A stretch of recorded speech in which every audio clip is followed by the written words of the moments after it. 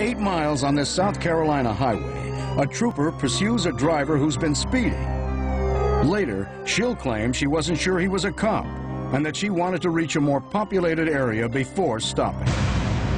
When she finally does pull over, he's clearly on a short fuse. Cut the car off now!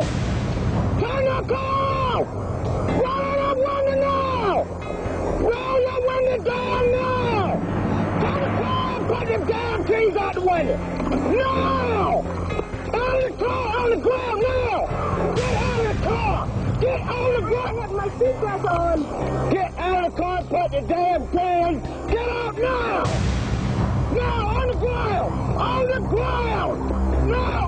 On the ground! The driver, a nursing student from Florida, suffers scratches and bruises as she's dragged from her car and handcuffed. On the ground! Now! On the ground! The dash cam video, broadcast nationwide, stirs widespread claims of police brutality. In the end, she gets a speeding ticket and a 6-figure legal settlement from the South Carolina Department of Public Safety. And the trooper, an 11-year veteran, gets fired.